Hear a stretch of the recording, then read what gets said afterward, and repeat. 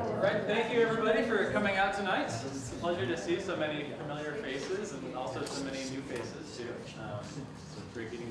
We just moved to Montpelier ourselves a year and a half ago now, so it's fun to slowly meet everybody, one presentation at a time. So I just want to make a couple of announcements and a couple of quick thank yous. First of all, I want to say a big thank you to our sponsors for our whole Naturalist Journey series this year. Hunger Mountain Co-op, whose reputation precedes them. Hunger Mountain Co-op has been great to us over the years, and we're delighted to have them underwriting Naturalist Journeys. And also this year, GreenVest is another one of our major underwriting sponsors for our Naturalist Journeys.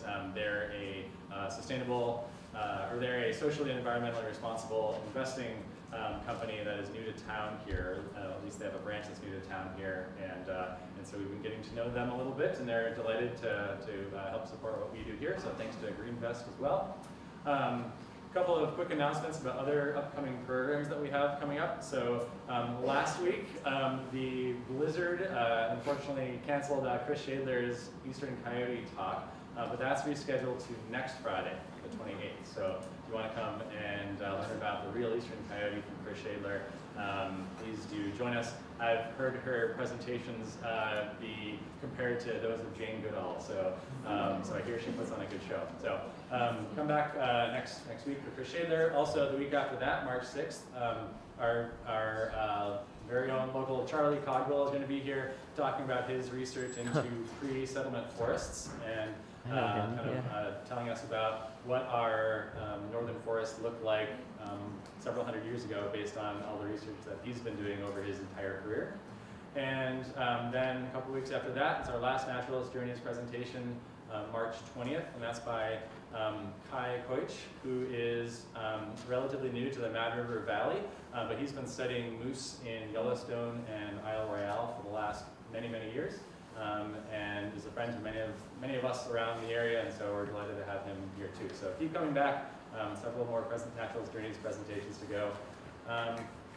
I also want to say a big thank you to the Northeast Wilderness Trust for making this all possible tonight. Northeast Wilderness Trust has been a great kind of partner organization for us to work with over the last few years here. We were just kind of chatting over the last couple of months. The Wilderness Trust is kind of working to think about wilderness-based carbon offset programs. We here have been thinking about how can we offset the carbon of our adventures afar, our trips that we do around the world, go birding and that sort of thing. And so we're really excited to be partnering so that the trips that we start offering in the future can be completely offset by wilderness-based offsets. So excited for that conversation to progress, and thank you guys for helping make that happen. So without further ado, I'm going to turn it over to Sophie from the Wilderness Trust to introduce Tyler. Thanks, Sean. Thank you so much, Sean. We're really delighted to be here at the North Branch Nature Center. I've been to several of these presentations myself, and I'm so excited to hear Tyler's presentation. I'm just going to give our quick spiel for those of you who maybe haven't heard of Northeast Wilderness Trust before. My name is Sophie. I am the outreach coordinator for our organization. We're a small group of 6 staff. Our main base is right here in Montpelier, and we have one person who works in Massachusetts. And we work all over the Northeast and the Adirondacks, and we protect wilderness in these places. So far, we've protected more than 35,000 acres across the Northeast. And working across this region, we are the only land trust that protects specifically forever wild places. So what that means is that every place that we protect will not be logged or cut in any way. And so in the future, each place that we protect, each of those 35,000 acres will be a future old growth forest. Which is pretty incredible when you think about how much old growth exists right now in the Northeast. We are part of trying to see the future of the Northeast region become a place where 10% of the forests are wild places. And this is important for us. Our mission is sort of to do this for nature for its own sake first. And of course, we as people have so many benefits from that, such as clean water, clean air, all the wildlife we get to encounter.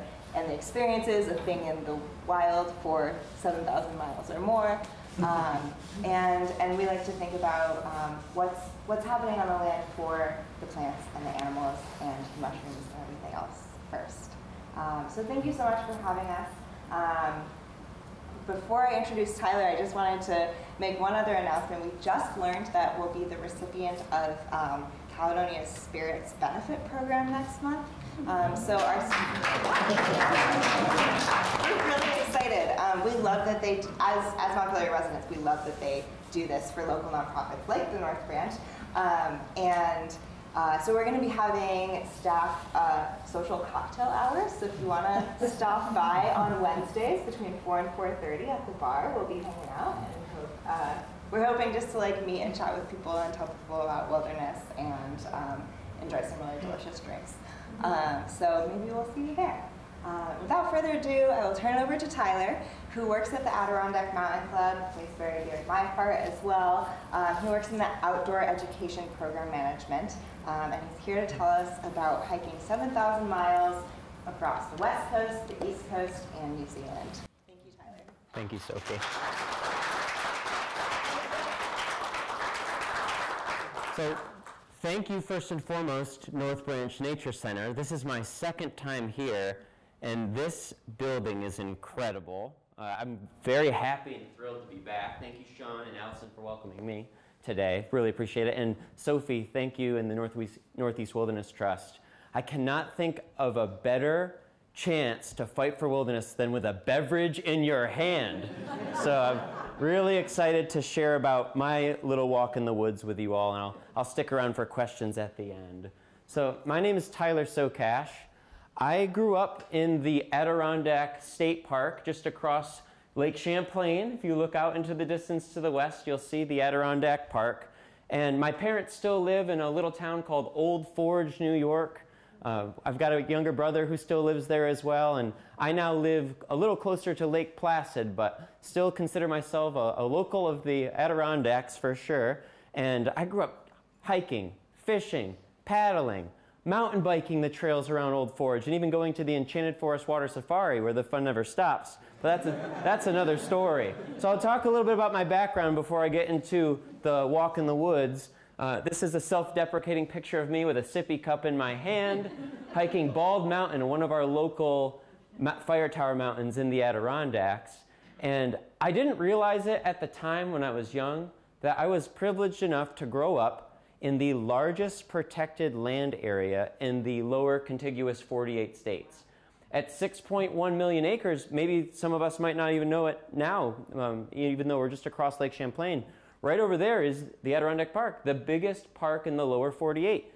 But 6.1 million acres, what does that mean? If you combine 5 heralded national parks, Great Smoky Mountains on the border of North Carolina and Tennessee, add on Glacier National Park in Montana, Yellowstone, predominantly in Wyoming, Yosemite in California, and finally, toss in the entire Grand Canyon of Arizona. If you add those 5 together, they easily fit inside of the Adirondack Park.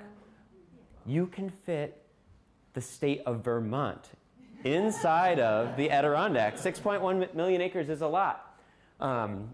Oftentimes when we think of our favorite memories of exploring outside, they're often intertwined with wildlife encounters. And when I was younger, actually while hiking along the shoreline of Lake George, not too far from Vermont, in the southeastern Adirondacks, I was startled by a family of frolicking fishers bounding over a downed hemlock tree. And I had never in my life seen a fisher before. I was thrilled beyond belief, and that memory is still seared in my mind. It's sometimes hard to realize that when you're in the Adirondack State Park that has 103 vibrant, thriving small town communities interspersed throughout the park's borders, you sometimes forget that this isn't just a playground for you, it's also home for the 53 mammals that call the Adirondacks home, the 35 amphibian and reptile species, and the 200 plus avian species that will migrate through. So seeing wildlife and realizing that it calls the same place home as I do, that meant a lot to me when I was younger. And perhaps it was that connection with wildlife that got me into outdoor education, I started working at the Adirondack Mountain Club in 2009. And while at the Adirondack Mountain Club, I met great people who also loved exploring nature and going outside.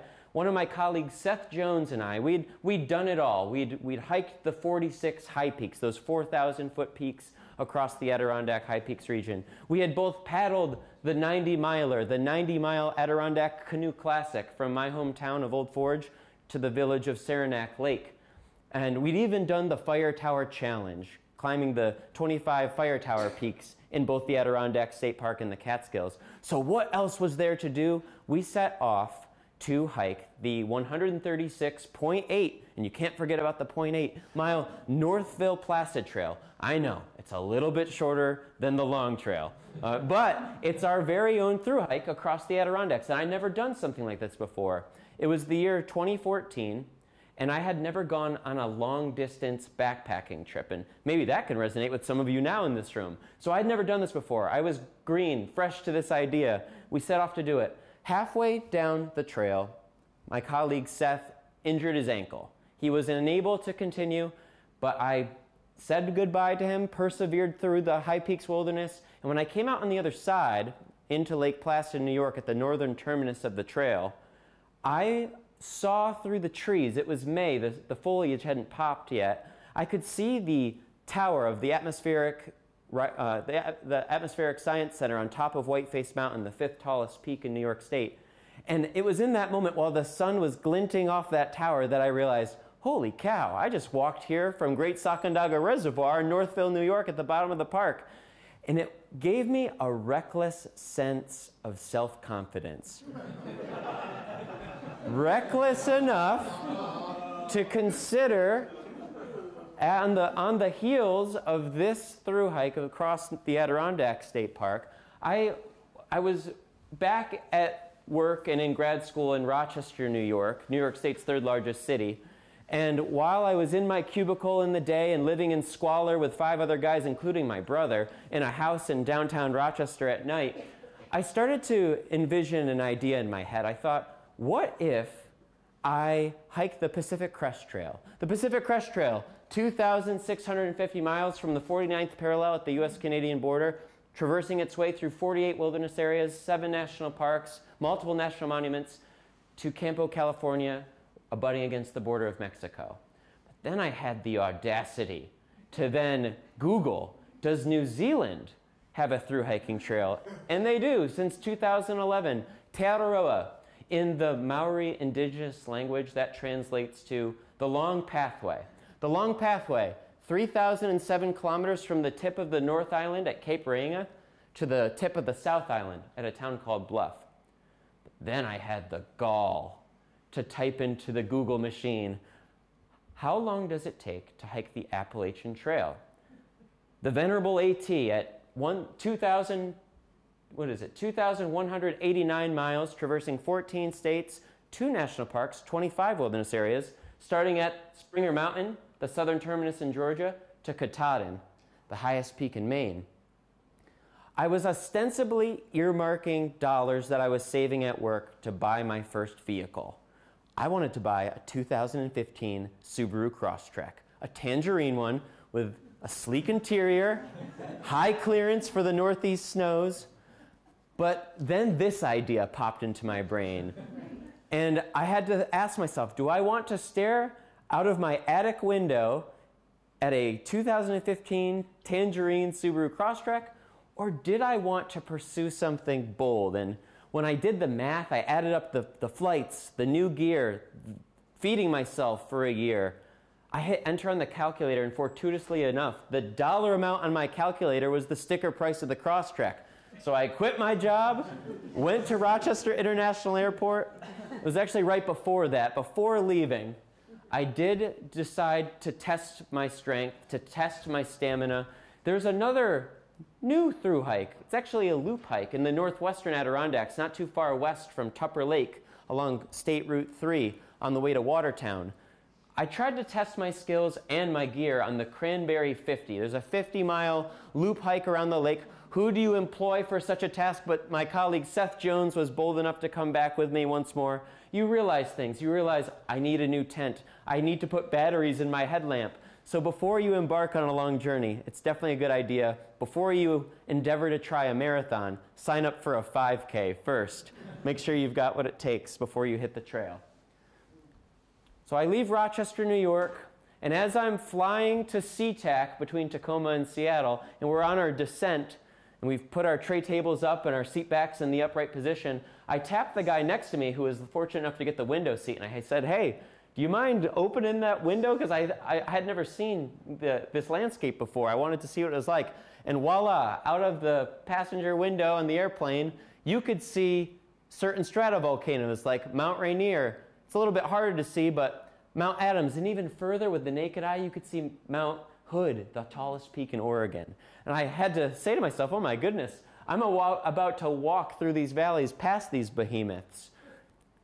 When you start on the Pacific Crest Trail, it's not much unlike stumbling your way through a Dr. Seuss book. You begin in the Pasayten Wilderness that abuts against the US-Canadian border. It has the largest denizen population of lynx in the lower 48 US states. And you start through the Pasayten Wilderness. You make your way past Hopkins Lake, past Blizzard Peak to an obelisk at the very border with Canada. And it's in that moment that you realize, oh my goodness, I'm about to walk to Mexico. If you can be so lucky, because only 20% make it. As you go southbound on the Pacific Crest Trail, you walk through beautiful wilderness areas in the state of Washington, chiefly the Granite Peak, this is the Glacier Peak Wilderness, and past Lake Chelan, the third deepest lake in the country. You do dangerous things like putting your feet over perilous precipices, jumping into lakes like Lake Mica that just had their ice out, and doing things like the Kendall Catwalk that I didn't tell my mom about until I got home. Sometimes people ask me, Tyler, what was singularly your favorite moment from the Pacific Crest Trail? And this sunset behind Mount Rainier surely ranks highly on my list. It was like I experienced a Crayola crayon canvas of color. And it was here that I decided to embrace the challenge provided by our wilderness areas in the United States. I thought here, if I can hike through the night, I'll make it to the heart of the Goat Rocks Wilderness by sunrise. Clambering over steep arêtes and behind some snowfields, I made it. You could see elk in the valley below. You could see Mount Rainier to the northwest, Mount Adams to the southeast, and looming in the distance was, of course, Mount St. Helens, with the top third of its summit blown to smithereens. I was encircled by wildness. Couldn't believe that 2 weeks before this I was in a cubicle, and I was brought to tears. So wilderness areas do a number of things for us that we don't think about every day.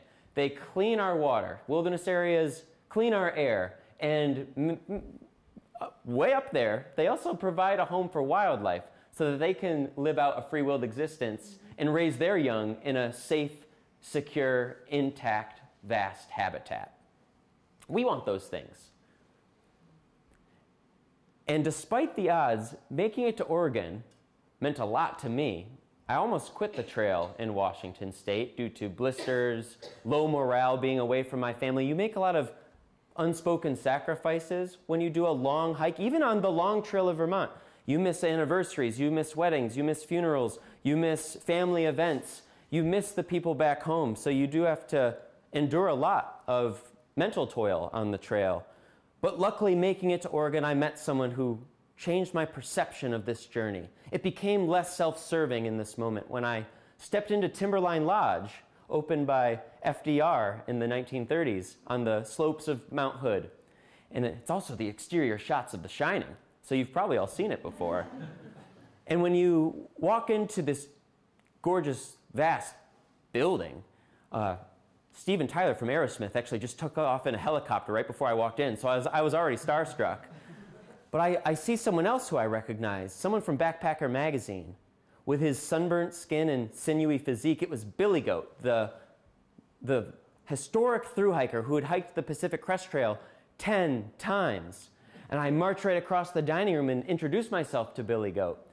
And sitting down at the breakfast buffet, and nothing looks better for a thru hiker than a breakfast buffet.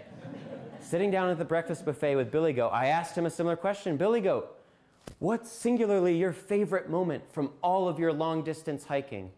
And he turns to me, and it's as if someone dims the lights, muffles the sound, woo, and he goes, do you want to know the single greatest thing that I've ever seen? So there I was, in the Great Basin of Wyoming on the Continental Divide Trail, when suddenly, out in the fields in front of me, there were not 1, but 200 wild horses galloping in the fields below. Suddenly, one of them broke off from the pack down from a canter into a trot, right up to me. That horse shook its mane right at me. And do you want to know what that horse said? Not in English, mind you. That horse said to me, come on, come play with me. And do you want to know what I said back? And I actually had chocolate chip pancakes oozing out of the corner of my mouth, waiting at bated breath for his next sentence. And he said, in English, mind you, I said to that horse, I would, but I can't run that fast. So, Billy Goat starts to teach me that the trail's more than this self-serving pilgrimage. Billy Goat starts to teach me that you're going to be sharing these public lands with wildlife that call them home. And he was humble enough to give wildlife the space it needed to live out a free-willed existence in that incredible wild place. He was humble enough to preserve the mystery of that moment. Let the horses be. Despite the odds, you make it through Oregon. You see great things like, gosh, climbing the lightning rod of the Cascades, Mount Thielsen, jumping in to the deepest lake in the contiguous 48 states, Crater Lake, Oregon's Sole National Park. You jump over the sun in the Sky Lakes Wilderness area. But as you begin to put the Cascades in your rearview mirror, you're staring down from the summit of Sonora Pass here. You eclipse 10,000 feet just above the pass for the first time. You're staring down John Muir country in the Sierra Nevada range. And as you walk through these white rock valleys of Yosemite National Park, Kings Canyon National Park, Sequoia National Park, you feel like an ant at the base of a chalice. These are our public lands. Assuming you have the ability to travel that far from Vermont, you could go see these places too. And Muir Hut at 11,000 feet or the outlet of Arrowhead Lake are just a glimpse of the beauty that our public lands possess. But the trail is more than views. You sometimes walk these arbitrary paths with people who are going in the same direction as you, and you form trail families that help enhance the experience. In my trail family, we dubbed ourselves the Wrong Way Gang. All the northbounders passed us 2,000 strong, only 90 of us were going south. So the Wrong Way Gang and I persevered, pressed on. We did the 8-mile side trip to the summit of Mount Whitney at 14,505 feet. It's the tallest summit in the lower 48. And as the sun crested the horizon over Death Valley National Park, we sang in unison, "Oh, say, can you see?" I always say that I would argue that I never felt more alive than while hiking the Pacific Crest Trail, and honestly, I never felt more American.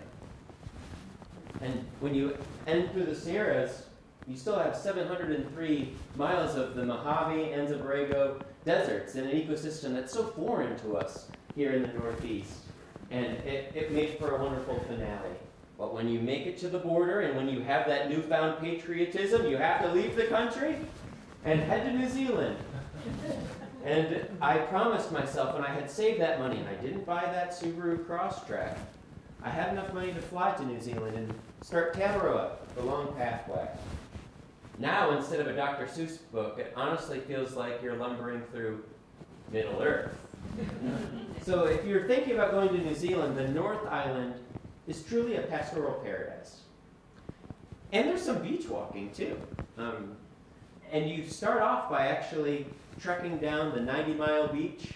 You trek across the country through the bush, as they call it in New Zealand, and you're not trekking, you're tramping. And when you get across the bush, you end up at the Pacific Ocean. And so it's really a wonderful experience being along the Tasman Sea, the Pacific Ocean. But then when you get to the heart of the North Island, it turns into this tremendous volcanic landscape. It's called Tongariro National Park. It's the 6th ever protected national park in the world.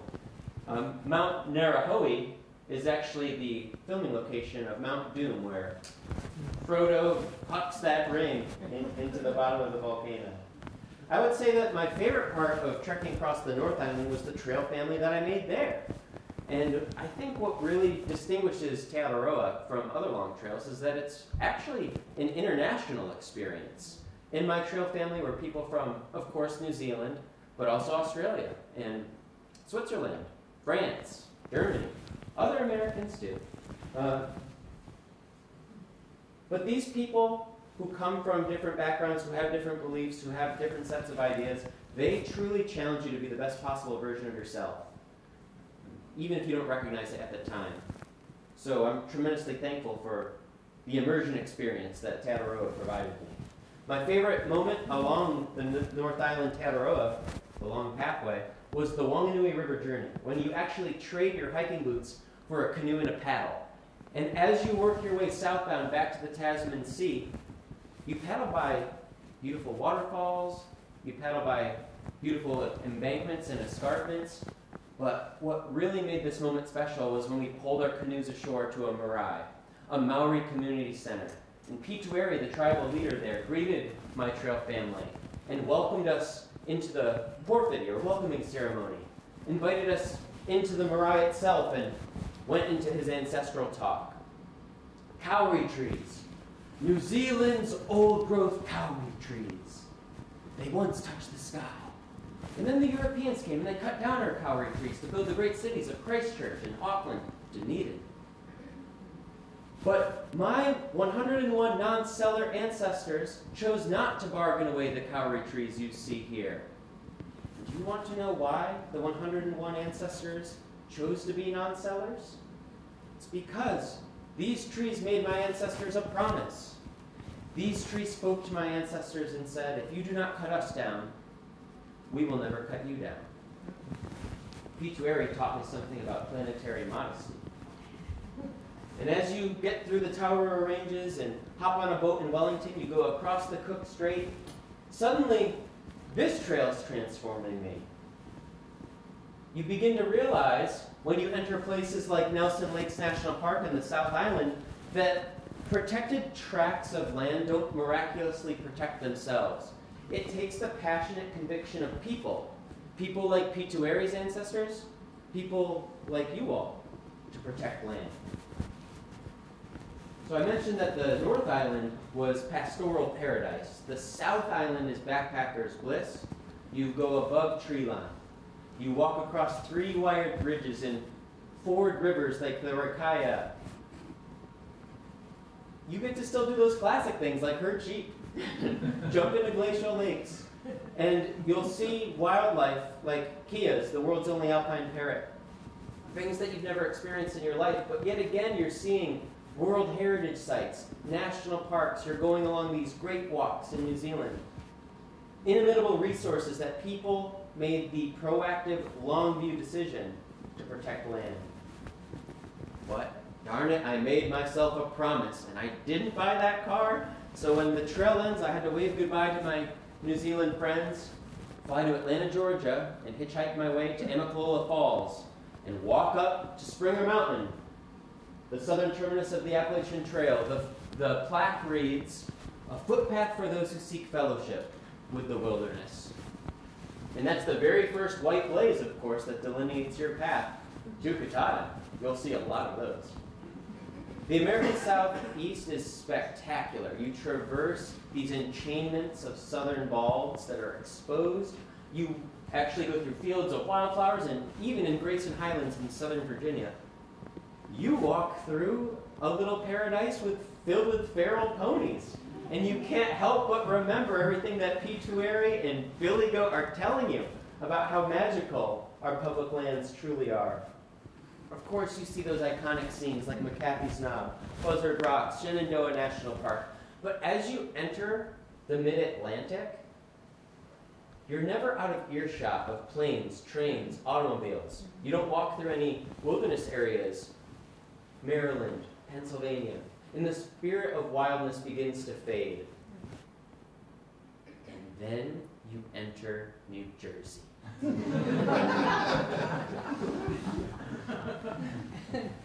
You see birds of prey soaring over the Delaware River. Porcupines amble across your path, and black bears too. And you begin, as you work your way from New Jersey, along the Kittatinny Range to High Point, Wallkill Wildlife Refuge, into New York State, Harriman State Park, Connecticut, the Housatonic River Valley, Bear Mountain, Massachusetts, Sages Ravine, Mount Everett. Then you get all the way up to Greylock, see the sunset there. You enter this interconnected patchwork of motor-free landscapes. They're getting a little bit bigger and bigger and bigger as you progress into Vermont. The Liebrook Wilderness Area, Glastonbury Wilderness Area. You work your way into New Hampshire, the Presidential Range Dry River Wilderness Area. You begin to experience that same magic that you felt on the Pacific Crest Trail right here in the Northeast once again. I felt like I was fortunate enough to embrace a fair share of wildness on this journey, both physically, spiritually, emotionally. Of course, Vermont, New Hampshire, Maine, stunning, visually. People on the trail, fantastic. Dogs, a little bit more of them. But then you get to the 100-mile wilderness of Maine, and for once in a long while, you see this vast tract of unbroken forests, the likes of which you haven't seen since the Pasayten Wilderness in Washington State, or in the Sierra Nevadas through the Cascades of the West Coast. And when you finally make it to Katahdin, you know, it's really tough to end a long trail, and it's harder still when you were blessed to finish 3. And I started to ask myself, how have I changed? How can I articulate, or excuse me, this is what a fortuitous word to screw up on. How do you articulate the value of wildness to others? And what the heck color Subaru did I want to get again? That matters less.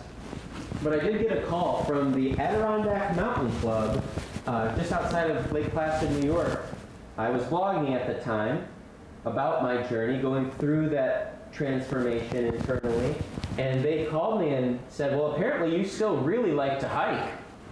And so they invited me back to be an outdoor educator, and we, along with my colleagues, we execute this program called the 3 Seasons at Heart Lake. And I know the North Branch Nature Center hosts similar naturalizing programs out here. And the goal, connect kids with nature. When you begin to foster an appreciation for a place, you can begin to value that space, and also you maybe can begin to love it. So we take kids up our little mountain, Mount Joe. They summit the mountain for the first time. That exaltation is spectacular. They snowshoe for the first time in the winter on Heart Lake, which is frozen right now, of course. And in the spring, we work on our map and compass skills together as we traverse the property. So I saw the value in education. I thought, what else can I do? The Adirondack Mountain Club is a provider of all forms of leave no trace education. And I wanted to take it a step further. Every single time I go out on an adventure on public lands, I do my best to bring back the things that don't belong there. You know, once in a while you'll find micro-trash on the trail. It's usually accidental. Sometimes you'll find a little bit more nefarious marks on the trail here or there. You pick those up too. And I started to realize the value in making a place look beautiful again. Education was a great place to start, so I started to dig a little bit deeper. And I started to juxtapose in my mind, why was the Pacific Crest Trail seemingly so much wilder than the Appalachian Trail? And the answer is in the numbers. On the AT, you cross a road every 4 miles, which means you can only walk into the woods for 2 before you're already coming back out. On the Pacific Crest Trail, you only walk through 4 towns. And when you look at our federal and state protected wilderness areas, you can start to surmise a startling statistic. East of Denver, only 1% of our landscape is protected as motor-free wilderness. That's if you add state, federal, and tribal wilderness areas. We do a little bit better west of the Colorado Rockies, but in the lower 48, less than 3% of our land is motor-free wilderness. If you were to add all of those wilderness areas together, it would easily fit inside of the state of Minnesota. The culprit, of course, roads. Roads are important. They got me here tonight. But there are 4.12 million miles of motorized roadways across the United States of America. And with every bifurcated habitat comes an impact that I don't think we can conceptualize in our daily lives, but when you really zoom out the microscope and think back to 420 years ago, before Jamestown, certainly the natives of the Americas lived in a harmonious relationship with the land and certainly altered it. But in terms of motorized recreation, things have certainly changed a lot in the past 400 years. And when you look at a night sky image of the United States, things also become a little more apparent and civilized. You see a few dark spots, though, chiefly the Marjory Stoneman Douglas Wilderness area, the largest wilderness east of the Mississippi, the Boundary Waters Wilderness in northern Minnesota, and the third largest is actually the High Peaks Wilderness area in the Adirondacks with Okefenokee Swamp straddling Florida and Georgia. It's appropriate that I mentioned Florida a few times. There's a couple from Florida doing this project called Project Remote, where they're calculating the most remote spot remaining in all 50 states. And they've actually been to the 14 states that the AT traverses. And if you do the math, excluding a few outliers that have roadless islands in the middle of the Atlantic, along the AT, the most remote spot in any state on average is about 4 miles. 4 miles away is how far you can walk into the woods, getting away from the sounds of civilization. I'll highlight Vermont real quick at 2.6 miles. That spot, that remote spot in Vermont, is near Bourne Pond, just west of Stratton Mountain in the Liebrecht Wilderness area. That's your most remote spot left, is 2.6 miles from a road. So I started to think about this because I'm from the Adirondacks, and I wanted to have an impact here. I wanted this walk to mean something for other people. So along with a group called the Adirondack Wilderness Advocates, we calculated the most remote spots remaining in New York State. It's no surprise that those spots are all in the Adirondacks. And what you're seeing highlighted in red are the areas in which you can get 3 miles or more away from a road or snowmobile trail. Only 5% of the Adirondack landscape is more than 3 miles away from mechanized recreation. And I want to draw our attention to one spot in particular, Boreas Ponds. It's actually one of the newest additions to New York State's Forest Preserve, our state-protected public lands.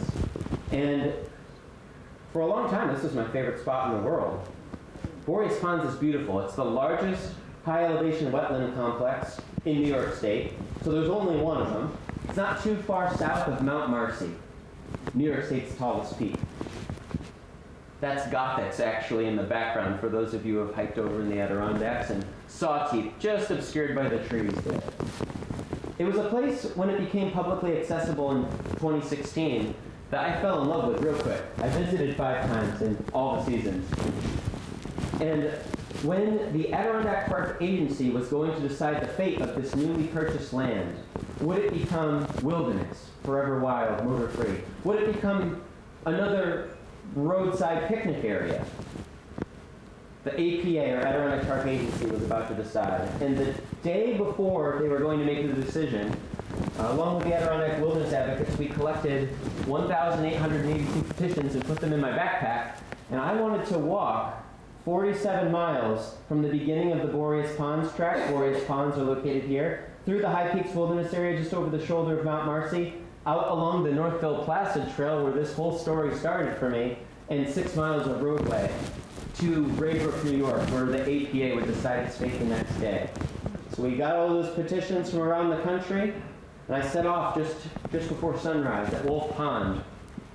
My friend Brendan, who took this picture, he said to me, "How heavy is your backpack?" And I remember just quipping back to him, "I hope it's heavy enough," because I wanted those letters to mean something to those people.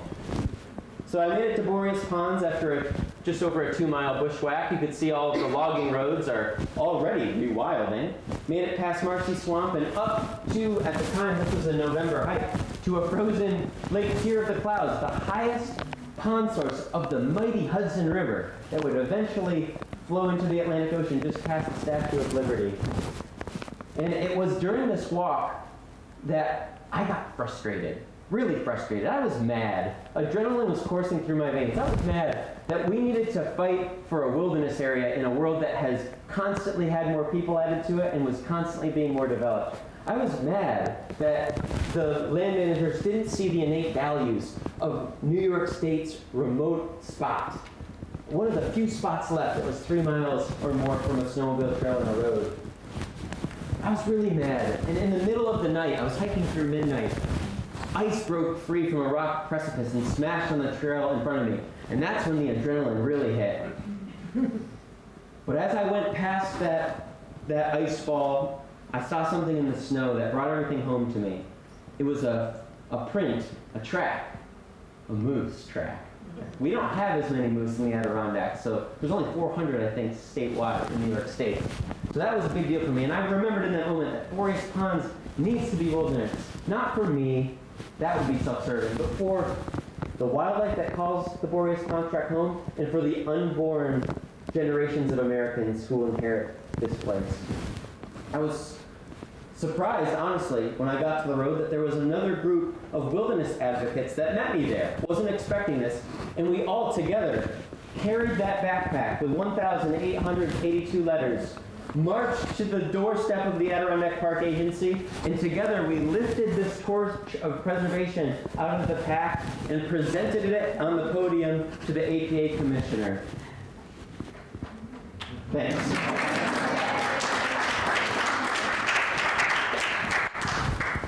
It didn't work. It didn't work, but at least in me, I got to see what it's like to be active. And you know, you can't just wish for things to get better in your community. If you try to grab a wish, you grasp nothing but air. So it was important for me to take a stab at grabbing a microphone, grabbing a pen, putting my backpack on, doing something tangible to protect those intangible qualities of wildness that we take for granted. Silence, solitude, remoteness, the fact that this is habitat for other creatures that call that place home. But there were other victories since my walk that I want to highlight, and one of them is special thanks to the Northeast Wilderness Trust. But the first involves another organization called Tompkins Conservation. And in January of 2018, Christine Tompkins, former CEO of Patagonia, and now the head of Tompkins Conservation, along with her late husband, Doug Tompkins, who helped found it, those two humans, along with Michelle Bachelet, then president of Chile, signed in January 2018 a 10 million acre wilderness pact. And with the swoop of a pen, that easy, new national parks were made.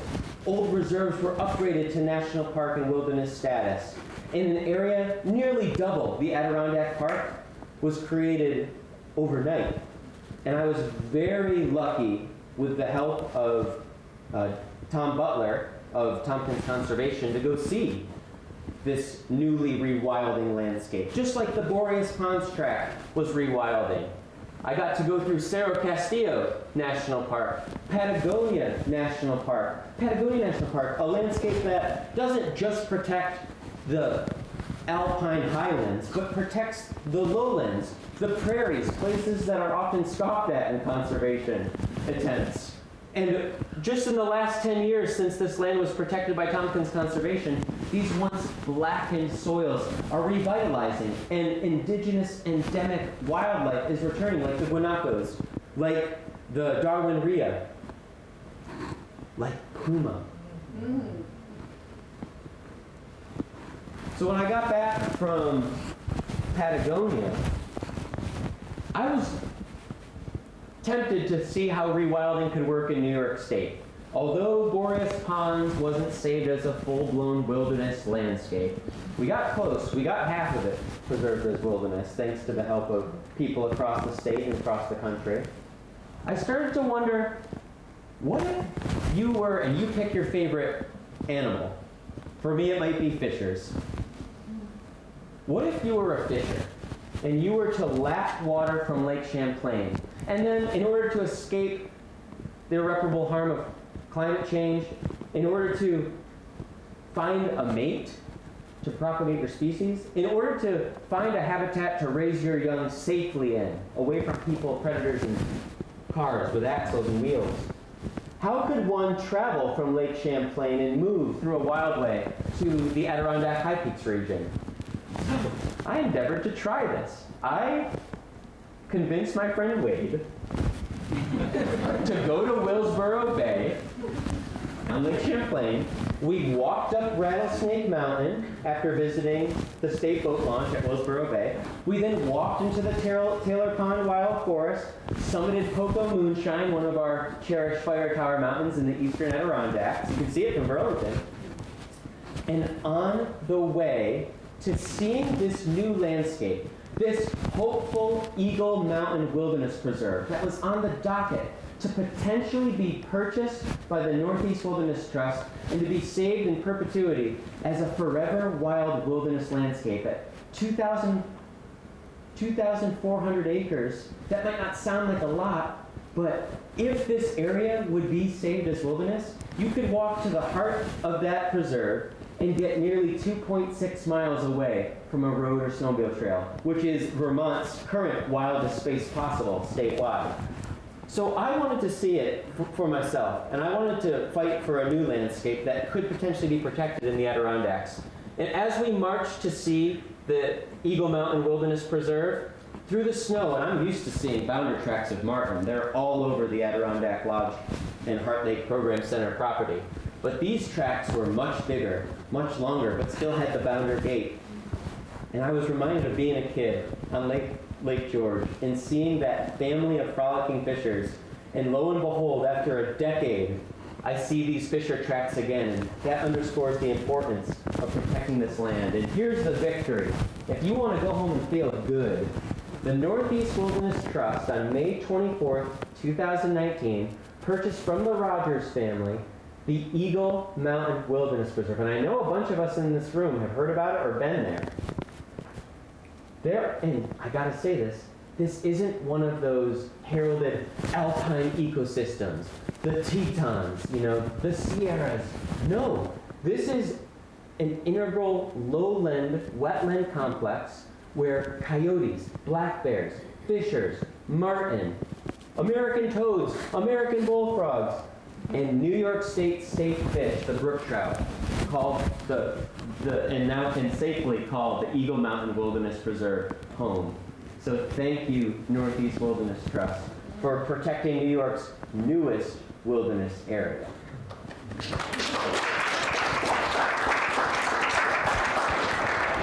With 10 minutes to go, I have one more slide.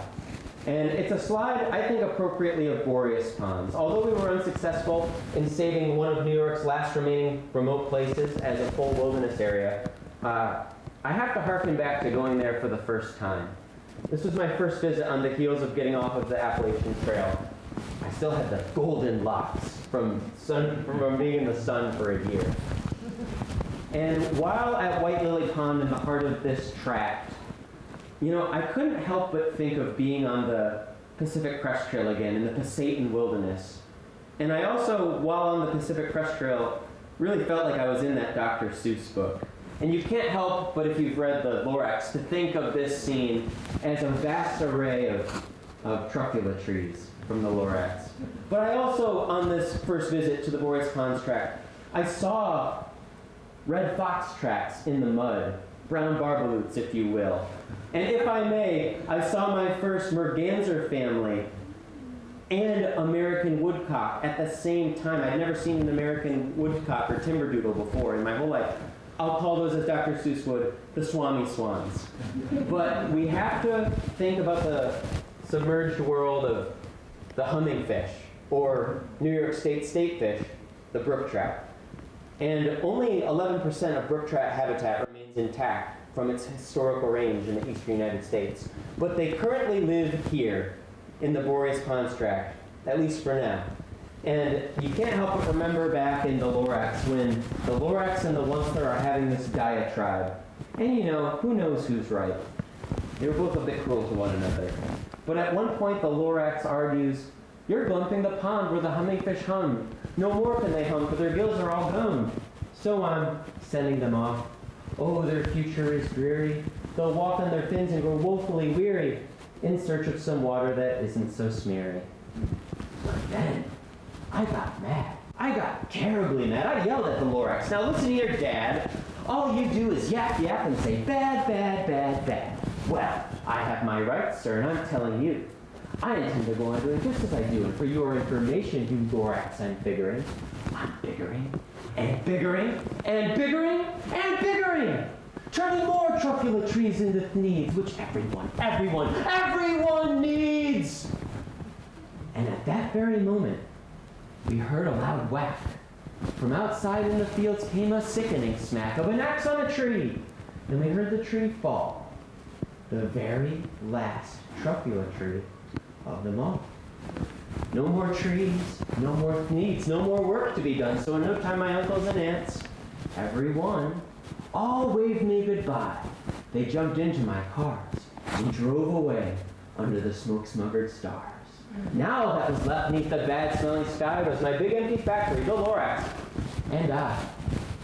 The Lorax said nothing, just gave me a glance, just gave me a very sad, sad backward glance as he lifted himself by the seat of his pants.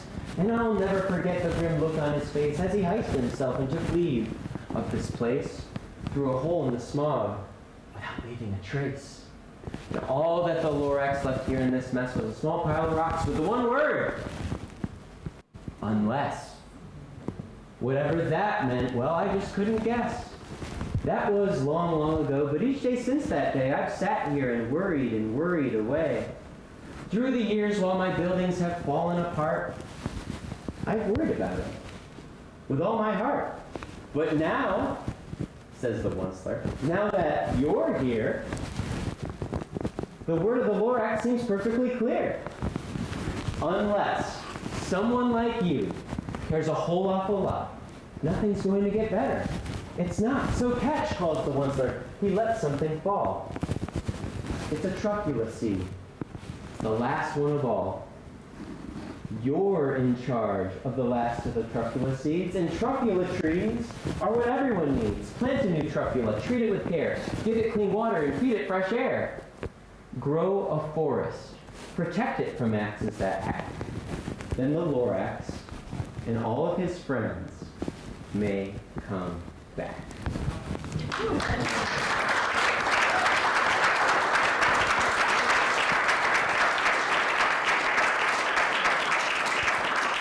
I want to thank the North Branch Nature Center. I want to thank the Northeast Wilderness Trust, two admirable organizations with incredible mission statements that are doing the kind of good work that help make the world better every day, with every program, with every initiative. I like to believe that the Adirondack Mountain Club is doing that too in New York State. And we are all in this together. These little victories can happen with passionate people with conviction. Passionate people like you, passionate people like Billy Goat, passionate people like P2Aries ancestors. We can all do it. And I just want to encourage you all and enliven you all to enjoy your public lands. Everything from the top of Mount Mansfield to the top of Mount Camel's Hump to Hubbard Park down the road. Every acre matters. And if not for you, it matters for the red squirrels, for the white-breasted nuthatch, and it matters for the kids that are going to grow up in these communities and get a chance, an opportunity to explore America's wildlands. I'll stick around for questions, and I'm happy to take some now, but thank you all very much.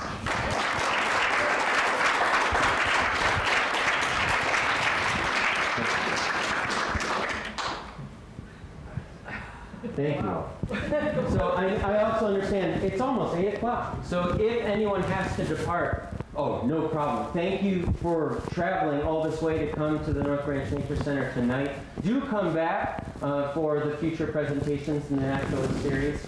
But I will happily stay up here for the next 10 minutes and answer anything's on the table. Go ahead, thank you. Thank you for your passion. You're welcome.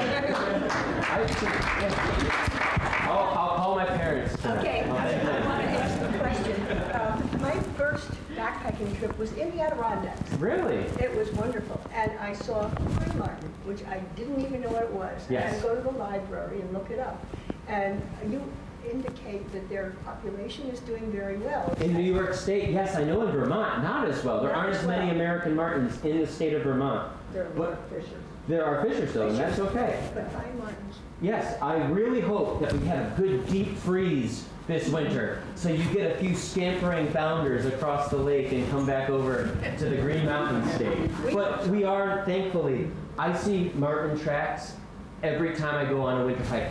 The winter world reveals the mysteries of the wilderness, I believe, because suddenly the tracks are in the snow. And there are also tracking courses taught here, I should plug for you all to know. But yes, there are plenty of American martins in the Adirondacks, and that's a great thing for biodiversity. It's part of the tapestry of life that we love in the Adirondack Park. Thank you for noticing that. Anyone else? Sometimes people just want to know how to eat food on the Appalachian Trail.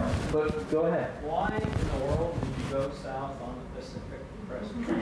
Thank you. Yeah. Just like, yeah. So it is more popular to go northbound. I have some theories as to why, but I'll give you 4 reasons why you should consider a southbound through hike, at least on the Pacific Crest Trail, but many of these apply to the AT, maybe even the Long Trail as well.